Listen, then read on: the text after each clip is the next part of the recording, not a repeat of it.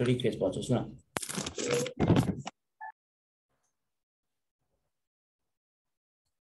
सुन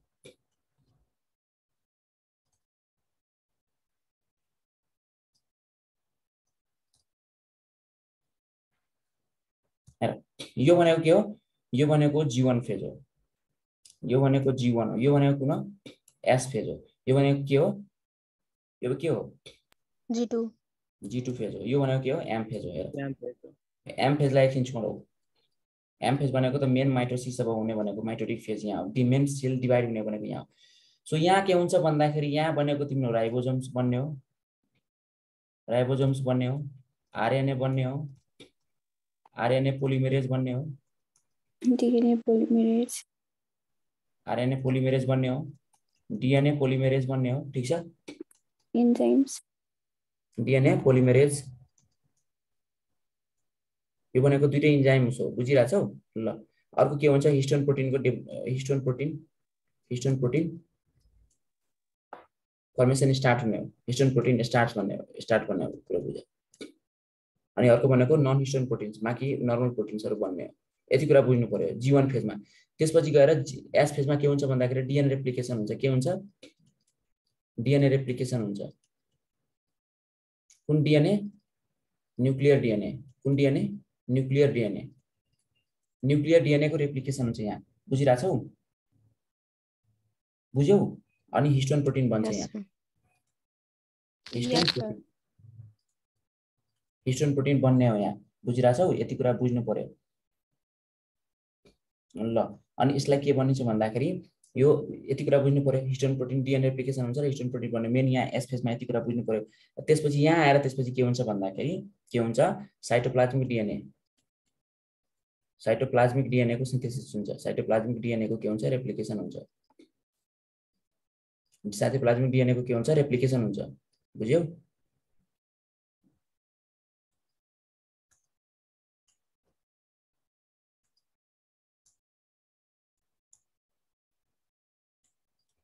के हुन्छ cytoplasmic DNA को रेप्लिकेसन हुन्छ अरु के हुन्छ भन्दाखेरि यसमा सेन्ट्रियोल्स डुप्लिकेट हुन्छ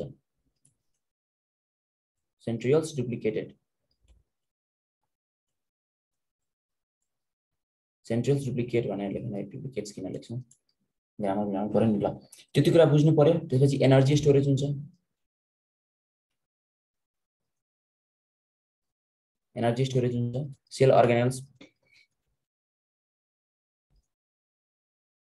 सेल अर्गानल्स के हुन्छ सिन्थेसाइज हुन्छ ल यति कुरा बुझ्नु पर्यो यहाँ बुझ्नु पर्ने यति कुरा हो ट्युबुलिन प्रोटिन पनि लेख्दिन ल अघि मैले लेखेको थिएँ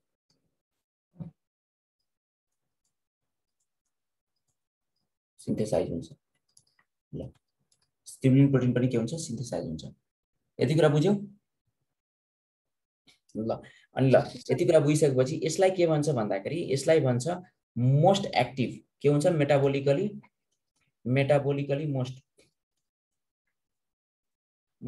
most active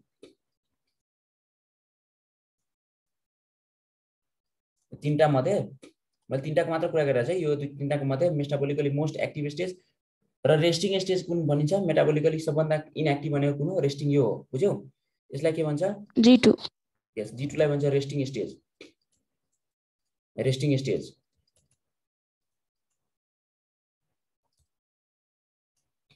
metabolically most active stage भनेको S फेज भयो रेस्टिङ स्टेज भनेको G2 फेज भयो बुझिराछौ कुरा सर इन्भिजिबल फेज किन भनेको यसलाई हेर यस्तो हुन्छ के जस्तै डीएनए को अमाउन्ट डबल भएको हामीले हेर्न सक्दैनौं के माइक्रोस्कोपमा पनि हेर्न सक्दैनौं डीएनए भनेको हेर्ने भनेको एक्स्ट्रा क्रिस्टलोग्राफी हो डीएनए आरएनए भनेको माइक्रोस्कोपले हेर्न मिल्दैन राइबोसोम्सलाई चाहिँ हेर्न मिल्छ कुन माइक्रोस्कोपले इलेक्ट्रोन माइक्रोस्कोपले राइबोसोमलाई हेर्न मिल्छ त डीएनए र आरएनए भनेको एक्सरे क्रिस्टलोग्राफीले हेर्न मिल्छ के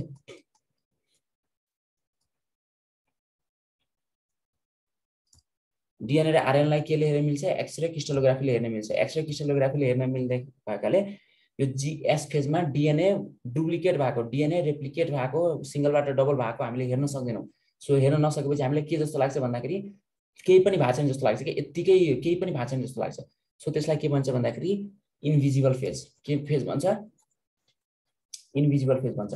त्यहाँ यतिकै सेल यतिकै रेस्टमा बसेको जस्तो लाग्छ कि केही पनि भएको छैन भित्र जस्तो लाग्छ, तर त्यहाँ भइरहन्छ के भइरहन्छ, डिएनए रेप्लिकेट भइरहन्छ, डिएनए रेप्लिकेट चाहिँ भइरहन्छ। त्यही बेला के भन्छ यसलाई, रेस्टिङ के भन्छ, इन्भिजिबल फेज।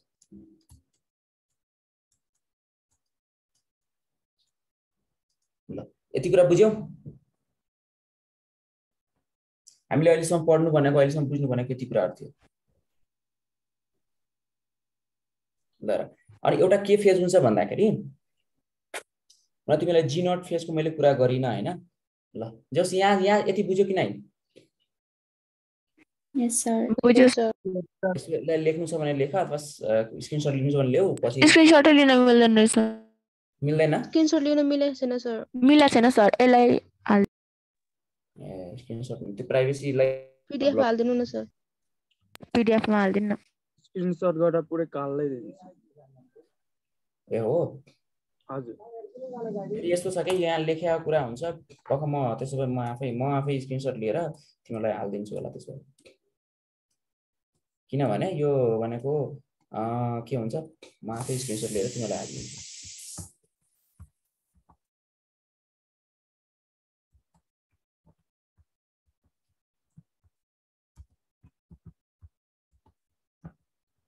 मैले लेख्दाखेरि फेरि त्यो ब्याक गर्दाखेरि मेटिन्छ क्या, फेरि सेभ हुँदैन। सो सेभ हुँदैन भने तिमीले, मैले स्क्रिनशट लिएँ तिमीलाई हाल्दिन्छु म कुनै उसमा, के भन्छ, सेल बायोलोजीको फिगरहरू जुन थियो त्यो पायो उताबाट डिएनए नोटमा? यस सर, आएको थियो। ल ठीक छ, त्यसमै म हाल्दिन्छु यो पिडिएफ बनाएर, ठीक छ? हुन्छ सर। ल सुरुदेखि जुन लेखाएको छु मैले त्यो ल, फेरि बिचमा पनि के तिमीहरूले पनि लेख्ने गर, बिकज बिचमा केही कुराहरू मैले लेखेर फेरि मेटिदिन्छु, त्यो त फेरि आउँदैन। त्यसले गर्दा अलिकति तिमीलाई गाह्रो हुन सक्छ। मैले जति लेखाइरहेको छु प्रपर नोट हो, यो एकदमै प्रपर नोट हो, योभन्दा बढी चाहिँदा पनि चाहिँदैन तिमीलाई, यो त आफै एक्सेस छ, बुझिरहेको छौ? मैले तिमीहरूले बुझ्नु पर्यो, मैले जति लेखाइरहेको छु नि यति भनेको त G2 फेजमा तिमीले त +2 मा केही पढाइ आउँदैन। G2 एउटा ग्याप 2 ग्रोथ 2 फेज हुन्छ भन्ने बुझिया हुन्छ, बाँकी केही पढाइ आउँदैन। सो यो यति आफै मोर देन एक्सेस छ, बुझिरहेको छौ? मोर देन इनफ छ फेरि। यस सर। ल so preparation of sale डिभिजन्स occurs in which phase भनेर सोध्यो भने G1 phase, G2, S phase, M phase. Sale डिभिजनको preparation कुन फेजमा हुन्छ? G1, G2, S कुन फेजमा हुन्छ? G2। हजुर G2 मा। यस। सो G2 मा के हुनु पर्यो भन्दाखेरि सेल डिभिजन हुनुभन्दा अगाडिको प्रिपरेसन यहाँ हुन्छ, डिएनए रेप्लिकेसन हुनुभन्दा अगाडिको प्रिपरेसन यहाँ हुन्छ। यति कुरा चाहिँ बुझ्नु पर्यो। ल G1 मा एउटा हुन्छ, एउटा जी नट फेज भन्छ अथवा क्युसेन्ट स्टेज भन्छ, क्विट स्टेज भन्छ, बुझ्यौ? त्यो म लेखाइदिन्छु ल, सुन के भन्छ यहाँ। एउटा के हुन्छ भन्दाखेरि यो अहिले हैन है, पक्का यो अहिले छोड्देऊ। यहाँ एउटा जी नट फेज भनेर भन्छ। कुन फेज भनेर भन्छ? जी नट फेज भनेर भन्छ। त्यो जी नट फेज भनेर कस्तो हुन्छ भन्दाखेरि, तिमीलाई हुन त मैले G1 फेजमा के हुन्छ भन्दाखेरि, जस्तै कुनै पनि सेल डिभाइड भएर डिभाइड हुँदैन भने त G1 फेजमा रहन्छ भने, त्यो नर्भ सेल्सको मैले पनि G1 फेजमै भनेको थिएँ हैन, जी नट स्टेज भन्ने हुन्छ क्या, जी नट फेज। यसलाई के भन्छ भन्दाखेरि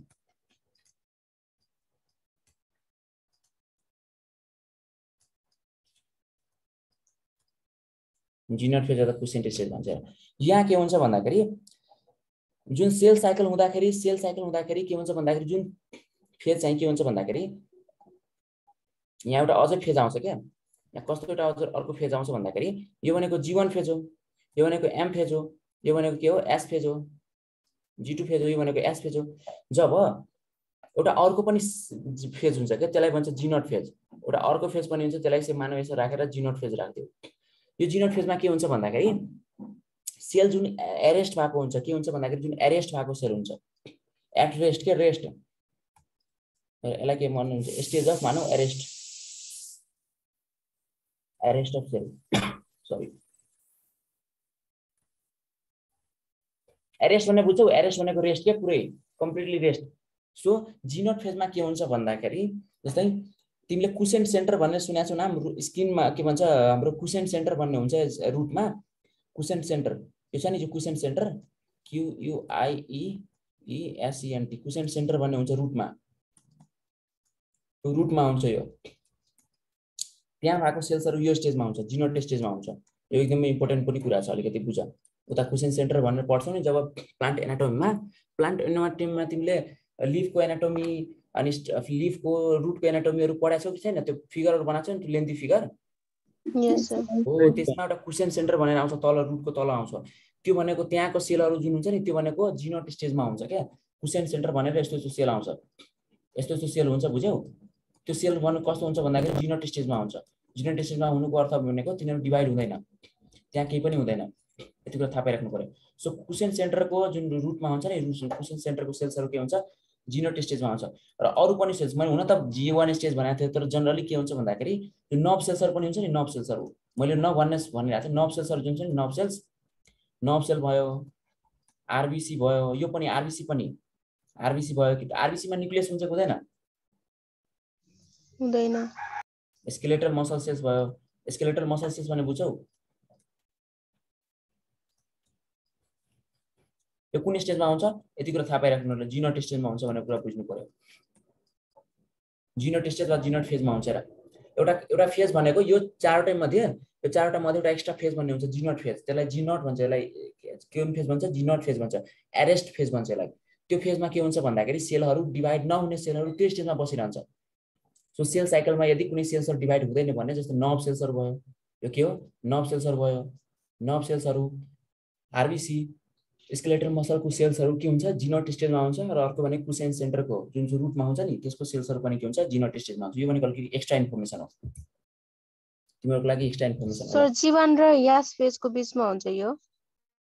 G1 र यस फेजको बीचमा हुन्छ यो? यस G1 फेजमा डिसाइड गर्ने हो। G1 फेज पछि जिनोट फेज आउने हो। G1 फेजमा यदि कुनै सेल डिभिजन हुँदैन भने त्यो सेल कुन स्टेजमा जान्छ? जिनोट स्टेजमा जान्छ, बुझ्यौ? हेर, G1 स्टेज भनेकै सबभन्दा डिसिजन लिने स्टेज हो। G1 मा यदि हेर G1 स्टेज छ, यो G1 स्टेजमा के भन्छ भन्दाखेरि डिसाइड गर्छ सेलले यो सेल डिभिजनमा जान्छ कि जाँदैन। यदि नो सेल डिभिजनमा गयो भने, नो सेल डिभिजन भयो भने, सेल डिभिजनमा जाँदैन भन्ने कुरा भयो भने त्यो जिनोट स्टेजमा गएर बस्छ। यदि सेल डिभिजन जाने हो भने त्यसपछि एस हुन्छ, एस पछि G2 हुन्छ, G2 पछि एम फेज हुन्छ, बुझ्यौ? यस सर। यो जुन चारवटा छ नि, ल यस्तो हुँदाखेरि माने यो G1 स्टेज छ। G1 स्टेज पछि ल यो सेल डिभाइड हुन्छ भन्दाखेरि फर्दर जानु पर्यो भने बल्ल जाने हो, तर डिभाइड हुँदैन भने यो अर्को स्टेजमा बस्छ, त्यसलाई भन्छ जिनोट स्टेज। सेल डिभिजन भयो भने त्यसपछि सेल डिभिजन भयो भने चाहिँ के हुन्छ? यो यसरी कन्टिन्यू भएर बस्छ। सेल डिभिजन भएन भने चाहिँ जिनोट स्टेजमा गएर बस्छ। तर मैले अघि भन्दाखेरि पनि रेस्टिङ जुन सेल डिभाइड हुँदैन नि, त्यो G1 स्टेजमै बसिरहन्छ भन्दा पनि मिल्छ, तर त्यो जिनोट स्टेजमा बसिरहन्छ भन्न पनि मिल्छ, बुझ्यौ? ल यसको पनि सर अघिको देखाइदिनु न। हजुर, पक्का देखाउँछु। यो हजुर सर। ल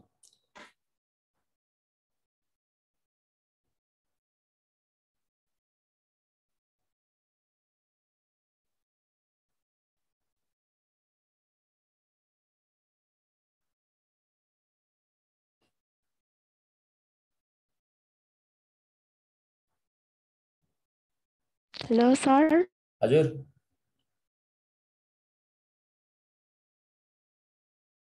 भन त। भन न। भाइ सर। ल अब हाम्रो मेन टपिक आयो, एउटा भन्छ माइटोटिक फेज अथवा डिभाइडिङ फेज भन्छ, ठीक छ? ल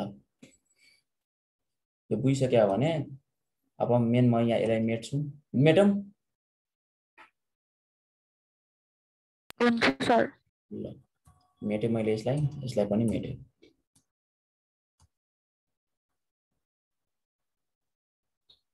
ल हेर, माइटोटिक फेज भन्ने हुन्छ। माइटोटिक फेज भनेको कुन? डिभाइडिङ फेज हो। यो के हो? माइटोटिक फेज भनेको डिभाइडिङ फेज हो, कुरा बुझ्नु पर्यो। यसमा के हुन्छ? डिभाइड हुन्छ। यो भनेको sale साइकलको shortest phase of sale cycle हो। Phase of sale cycle, sale cycle कुरा गरेर सेल डिभिजन हैन, सेल साइकल। चारवटा साइकलले खाथे नि, चारवटा साइकल, त्यसमा सबभन्दा सर्टेस्ट कुन थियो? यो एम फेज हैन? यस सर। सबभन्दा सर्टेस्ट फेज भनेको कुन हो? एम फेज हो। यो एम फेजको बारेमा पढिरहेको छ मैले, बुझ्यो? यही मेन सेल डिभिजन अब यहाँ हो। यो भनेको त प्रिपरेसन मात्र हो, 3टा स्टेजमा। अब मेन सेल डिभिजन भनेको यहाँ एम फेजमा हुन्छ, त्यति कुरा थाहा पाइराख्नु पर्यो। र यसमा के हुन्छ भन्दाखेरि इट इन्क्लुड्स,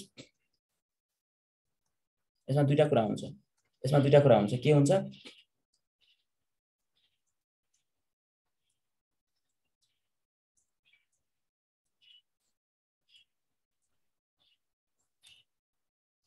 यसमा दुईटा कुरा हुन्छ। एउटालाई भन्छ काइरोकाइनेसिस, यो भनेको कसको डिभिजन हो? Nucleus. Yes, it is a division of nucleus, nuclear division. यो भनेको साइटोप्लाज्मिक डिभिजन। ल बुझ्यौ? ल अनि जुन साइटोकाइनेसिस हुन्छ नि, साइटोकाइनेसिस दुईटा मेथडबाट हुन्छ, दुईटा मेथडबाट हुन्छ। एउटा भन्छ sale plate formation, sale plate formation, अर्को भन्छ कन्स्ट्रिक्सन, कन्स्ट्रिक्सन और फरोइङ। सेल प्लेट फर्मेसन कुन प्लान्ट पाउँछ कि एनिमलमा?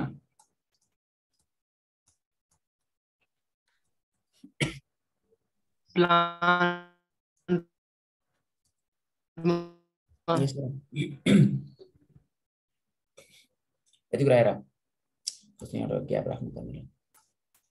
अहिले यही म लेखाउँछु, त्यसपछि पछाडि लेखाउँछु। सुन हेर कस्तो हुन्छ भन्दाखेरि सेल डिभिजन जुन माइटोटिक फेज हुन्छ नि, माइटोटिक्समा के हुन्छ भन्दाखेरि माइटोटिक फेजमा एउटा भनेको न्यूक्लियसको डिभिजन हुन्छ, अर्को भनेको साइटोप्लाज्मिक डिभिजन हुन्छ। सो साइटोप्लाज्मिकको डिभिजन हुँदाखेरि जस्तै प्लान्ट सेल छ भने, प्लान्ट सेल छ भने प्लान्ट सेलमा के हुन्छ भन्दाखेरि यहाँ भित्र सेल प्लेट फर्मेसन हुन्छ, यहाँ सेल प्लेट बिचमा फर्मेसन हुन्छ र के हुन्छ साइटोकाइनेसिस हुन्छ, अनि दुईटा सेल बन्छ। यस्तो दुईटा सेल बन्छ, यसलाई भन्छ sale plate formation, sale plate formation, sale plate formation हुन्छ। मैले सेल बायोलोजी पढाउँदा पनि भनेको थिएँ। अर्को हुन्छ एनिमल सेल, यो एनिमल सेल छ भने के हुन्छ भन्दाखेरि बिचमा फरो बन्छ, बिचमा यस्तो फरो बन्छ, बुझ्यौ? यो फरो अलिकति ठुलो हुँदै जान्छ फरो, अनि त्यसपछि सेल के हुन्छ डिभाइड हुन्छ, डिभाइड भएर दुईटा सेल बन्छ यसरी। त्यसलाई के भन्छ भन्दाखेरि फरोइङ भन्छ, बुझ्यौ? फरोइङ अथवा कन्स्ट्रिक्सन भन्छ। के भन्छ? यो हामीले पढ्छौँ, उता पढ्छौँ। यो भनेको साइटोकाइनेसिसको मेथड भयो। साइटोकाइनेसिसको के हो? यो मेथड अफ साइटोकाइनेसिस, बुझ्यौ? ल हेर यहाँ हेर न, यहाँ सेल प्लेट, यसलाई के भन्छ? यो सेल प्लेट बनायो हो। यो के हो? यो सेल प्लेट बनेको हो, सेल प्लेट हो, सेलको प्लेट हो यो। अनि यो भनेको फरोइङ अथवा कन्स्ट्रिक्सन बनायो हो, कन्स्ट्रिक्सन अथवा फरोइङ बनायो हो। सो यो भनेको एनिमलमा हुन्छ, यो भनेको प्लान्टमा हुन्छ। यो भनेको के हुन्छ? प्लान्टमा हुने हो, प्लान्टमा, यो भनेको एनिमलमा हुने हो। यसरी साइटोकाइनेसिस हुन्छ भन्ने खोज्यो। ल सुन, यति बुझिसकेपछि यता माइटोटिक फेजमा दुईटा फेज हुन्छ, कारियोकाइनेसिस र साइटोकाइनेसिस। कारियोकाइनेसिसमा न्यूक्लियस डिभाइड हुन्छ, साइटोकाइनेसिसमा साइटोप्लाज्म डिभाइड हुन्छ। साइटोप्लाज्म डिभाइड हुने भनेको दुईटा मेथड हुन्छ, एउटा सेल प्लेट फर्मेसन जुन चाहिँ प्लान्टमा हुन्छ, र एउटा हुन्छ कन्स्ट्रिक्सन अर फरोइङ मेथड जुन चाहिँ एनिमलमा हुन्छ। ल अब अगाडि बढ्छौँ। ल अनि सेल डिभिजनको कतिवटा टाइप्स हुन्छ भन, मलाई कसैले भन्न सक्छौ? दुईटा। यस दुईटा, यस गुड, दुईटा, यस गुड, दुईटा हुन्छ।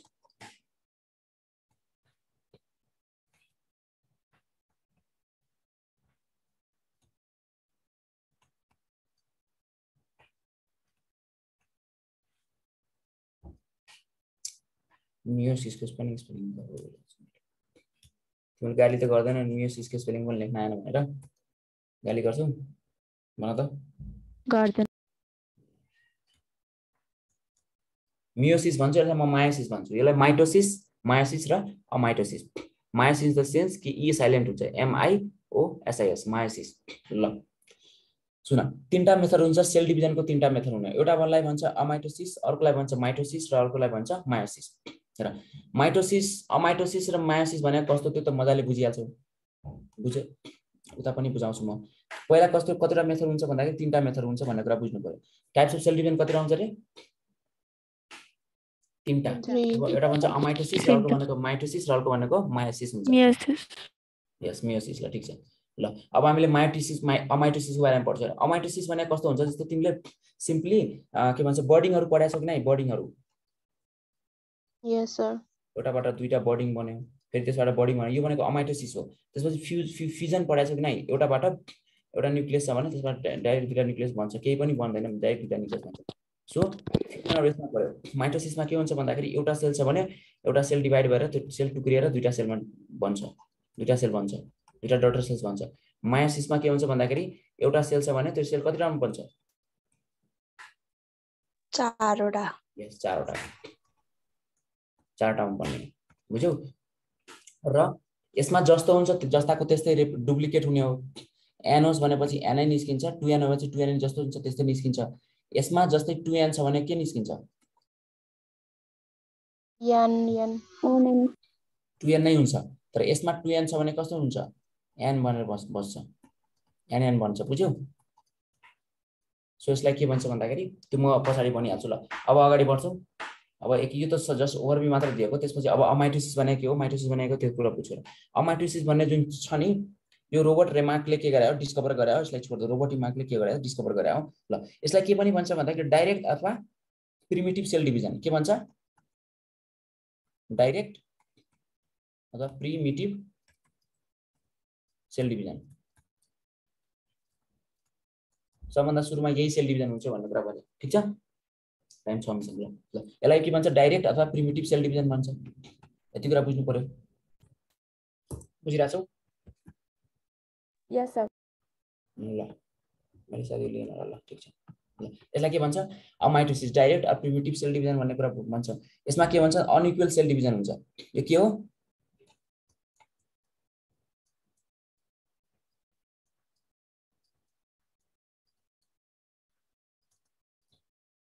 अनइक्वल सेल डिभिजन हुन्छ। इक्वल हुँदैन सेल डिभिजन। कुनै पार्ट्समा बढी हुन सक्छ, कुनै पार्ट्समा थोरै हुन सक्छ, जस्तो पनि हुन सक्छ। ठीक छ, त्यसलाई के भन्छ? अनइक्वल सेल डिभिजन हुन्छ। ठीक छ सर 2+ लेख्नु भएको थियो। हजुर 2+ इज अनइक्वल सेल डिभिजन लेख्नु भएको। बुझिन मैले। त्यो 2+ लेख्नु भएको हो भनेको। It is sorry, it is हो, it is it is unequal sale division भनेको। ए 2+ भनेको ल ल सुन 2+ भने इट हो है, इट भने मुभी हेरेको छौ? छैन सर। ल मुभी हेरेको छैन, ठिक छ, केही छैन। मेन मेथड अफ डिभिजन यो चाहिँ कुनमा हुन्छ भन्दाखेरि प्रोकार्योटिक सेलमा हुन्छ। ठीक छ, के हुन्छ होला? Main method of division in prokaryotic. ब्याक्टेरियाहरुमा यही हुन्छ बुझ्यौ। प्रोकार्योटिक भनेको कुन डिभिजन हुन्छ? एमाइटोसिस हुन्छ। प्रोकार्योटिक सेल्स तर युक्यारियोटिक सेल्समा जस्तै युक्यारियोटिक सेल्सबाट युक्यारियोटिक सेल्समा हेर्ने भने बर्डिङ कुन धेरैमा हुन्छ हुँदैन? युक्यारियोटिक सेल्समा यीस्टहरुमा हुन्छ, यीस्टमा हुन्छ। यीस्टमा के हुन्छ? बर्डिङ हुन्छ हुँदैन भन त? ब्याक्टेरियाहरुमा फिजन हुन्छ तर यीस्टमा के हुन्छ? बर्डिङ हुन्छ। यीस्ट भनेको कुन? सैक्रोमाइसिस हो के हैन भन त? त्यो पढिहाल्छ उता। तर यीस्टमा चाहिँ हुन्छ के हुन्छ भन्दाखेरि बर्डिङ हुन्छ भन्ने कुरा बुझिराख्ने। बर्डिङ पनि एउटा के हो? एमाइटोसिस नै हो। ठीक छ, यसमा के हुन्छ भन्दाखेरि स्पिन्डल फाइबर फर्म हुँदैन विथआउट फर्मेसन अफ। यसमा के हुन्छ भन्दाखेरि without formation of spindle fibre.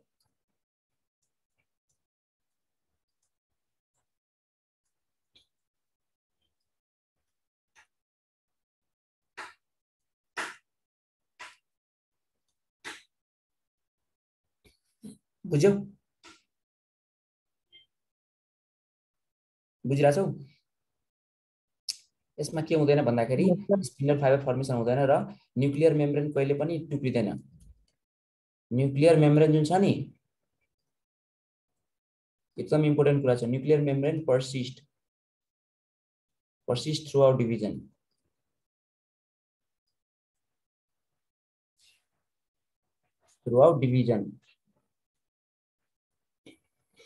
यो कुरा बुझे छैन होला, ल म भनिदिन्छु सुन। ओहो मिटे क्या हो छ सुन। एक्जाम्पलमा हेर्ने भने एक्जाम्पलमा मैले के भनेको थिएँ? बर्डिङ र फिजन। ल मलाई एउटा कुरा भन, जुन एमाइटोसिस छ नि एमाइटोसिसमा के हुन्छ भन्दाखेरि तिमीलाई एउटा कुरा भन्छु म हेर। जुन त्यो माइटोसिस छ, माइटोसिसको जुन एउटा फेज हुन्छ, एउटा माइटोसिसमा एउटा फेज हुन्छ जुन प्रोफेजमा हुन्छ। प्रोफेजमा के हुन थाल्छ भन्दाखेरि यो न्यूक्लियर मेम्ब्रेन छ नि, न्यूक्लियर मेम्ब्रेन, त्यो न्यूक्लियर मेम्ब्रेन बिस्तारै हराउन थाल्छ। त्यो न्यूक्लियर मेम्ब्रेन बिस्तारै हराउन थाल्छ, क्रोमेटिन्सहरु मात्र देख्न थाल्छ। लास्टमा न्युक्लियर मेम्ब्रेन हराउँछ र यहाँ क्रोमेटिन्सहरु मात्र यस्तो त्यस्तो देखिन्छ। तर यो चाहिँ हुँदैन, एमाइटोसिसमा त्यस्तो प्रोसेस हुँदैन। यो एमाइटोसिसमा के हुन्छ, न्युक्लियर मेम्ब्रेन चाहिँ एकदम इम्पोर्टेन्ट कुरा हो। न्युक्लियर मेम्ब्रेन चाहिँ जतिसम्म सेल डिभिजन हुन्छ त्यतिसम्म के हुन्छ, न्युक्लियर मेम्ब्रेन रहिरहन्छ। पर्सिस्ट थ्रुआउट डिभिजन भन्नुको अर्थ हो न्युक्लियर मेम्ब्रेन कुनै पनि स्टेजमा हराउँदैन भन्ने हो। ठीक छ, बुझ्यो यो कुरा? यस। ल सुन, यसमा के हुन्छ भन्दाखेरि डाइरेक्ट र प्रिमिटिभ सेल डिभिजन भयो। यो भनेको अनइक्वल सेल डिभिजन भयो। यो भनेको main method of division in prokaryotic. Prokaryotic सेलमा मेन चाहिँ एमाइटोसिस हुन्छ, जस्तै युक्यारियोटिक सेलमा के भयो, यीस्टहरुमा के भयो, बर्डिङ हुन सक्छ। ठीक छ।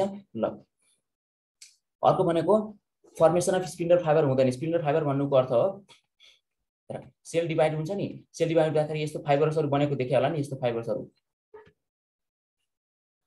हैन हो, यस्तो फाइबर्सहरु बन्दैन, यस्तो फाइबर्सहरु बन्दैन। सो स्पिन्डल फाइबर्स पनि बन्दैन, न्युक्लियर मेम्ब्रेन कुनै पनि स्टेजमा हराउँदैन। सो यो कसको क्यारेक्टर भयो, एमाइटोसिसको। बुझिराछौ? राछ सर। स्पिन्डल फाइबर पनि फर्म हुँदैन र न्युक्लियर मेम्ब्रेन कुनै पनि स्टेजमा हराउँदैन। र यसको एक्जाम्पल भनेको बर्डिङ र फ्युजन भयो। ल यति बुझिसकेपछि एमाइटोसिस सक्यो। ठीक छ। ल यसको स्क्रिनशट म लिइहाल्छु, त्यसपछि तिमीलाई हाल्दिन्छु त। ल सुन, अब हामीले के पढ्छौँ भन्दाखेरि माइटोसिस पढ्छौँ। माइटोसिस पढ्नु भन्दा पनि माइटोसिसको अलिकति जनरल कुरा भन्छौँ, त्यसपछि नेक्स्ट क्लासमा के गर्छौँ, माइटोसिस नै स्टार्ट गर्छौँ। ल टर्म कसलाई दिएको भन्दा यो अलिकति पढ्दै टर्म्ड बाई फ्लेमिङ भन्ने साइन्टिस्टको नाम सुने हो? यस सर। यस। अनि डिस्कभर पनि उसले गरे हो, डिस्कभर्ड बाई फ्लेमिङ। कसमा? एनिमल्समा उसले गरे हो हैन। तर प्लान्टमा कसले गरे? स्ट्रासबर्गरको नाम सुने हो कसैले? बर्गर, कसको? कुन बर्गर? स्ट्रासबर्गर। ल स्ट्रासबर्गरले हेर टर्म चाहिँ कसले, फ्लेमिङले टर्म दिएको हो। यो माइटोसिस भन्ने टर्म चाहिँ कसले दिएको? फ्लेमिङले दिएको हो। र डिस्कभर कसले गरे भन्दाखेरि फ्लेमिङले नै गरेको एनिमलमा, र स्ट्रासबर्गरले के गरे हो, प्लान्टमा गरे हो भन्ने कुरा बुझ्नु पर्यो। ल यति कुरा बुझेपछि अब हामीले के गर्छौँ भन्दाखेरि अगाडि बढ्छौँ। यसलाई के भन्छ त? अल्सो नोन एज के भन्दा सोम्याटिक भन, इन्डाइरेक्ट भन, होमोटाइप भन, ठीक छ, अथवा इक्वेशनल भन। इक्वेशनल र रिडक्सनल सुनेको छौ? ल यसलाई सोम्याटिक सेल डिभिजन भन्छ। किनभने यो जर्म सेल्स र सोम्याटिक सेल्स हुन्छ। बडी सेल्सहरुमा जनरली के हुन्छ, माइटोसिस हुन्छ भन्ने कुरालाई सोम्याटिक सेल्स भनिन्छ। इन्डाइरेक्ट किन भन्यो? बिकज इन्डाइरेक्ट मेथड नै हो नि यो, डाइरेक्ट मेथड हैन। डाइरेक्ट एउटा सेलबाट दुईटा बन्ने हैन कि, धेरै प्रोसिजरहरु हुन्छ, धेरै कुराहरु बनेर त्यसपछि बन्ने हो। दुईटा सेलमा डिभाइड हुने, यसलाई इन्डाइरेक्ट भनिन्छ। होमोटाइप भनेको सुरुमा एन सेल छ भने त्यो सेल पनि के हुन्छ, एन सेल नै बनेर बस्छ। सो इक्वेशनल सेल पनि डिभिजन पनि त्यही भएर बनायो। इक्वेशनल भनेको क्रोमोजोमको नम्बर चाहिँ के हुन्छ, क्रोमोजोमको नम्बर के हुन्छ, सेम हुन्छ। बुझिराछौ? क्रोमोजोमको नम्बर के हुन्छ, सेम हुन्छ। बुझ्यौ? जस्तै क्रोमोजोम 2n छ भने डटर सेल्समा पनि 2n नै क्रोमोजोम हुन्छ। सो यसलाई के भन्छ भन्दाखेरि इक्वेशनल सेल डिभिजन भन्छ अथवा होमोटाइप भन्छ भन्ने कुरा बुझ्नु पर्यो। ल यति कुरा बुझ्यौ?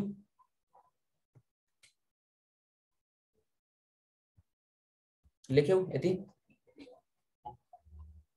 यस सर। यति सर तर त्यो पीडीएफ पनि हाल्दिनु सर, त्यो अगाडिको थोरै लेखेको छैन के। ल हुन्छ, म राख्दिन्छु। ल ठीक छ, हुन्छ।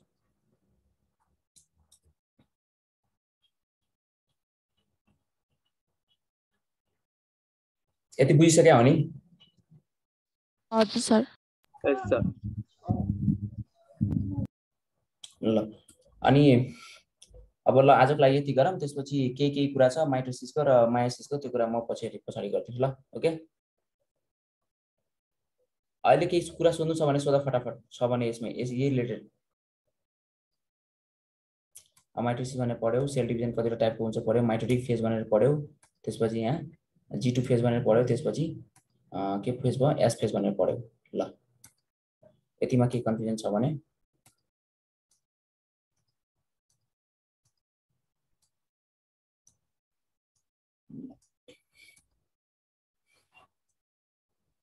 मैले स्टप गरेँ है त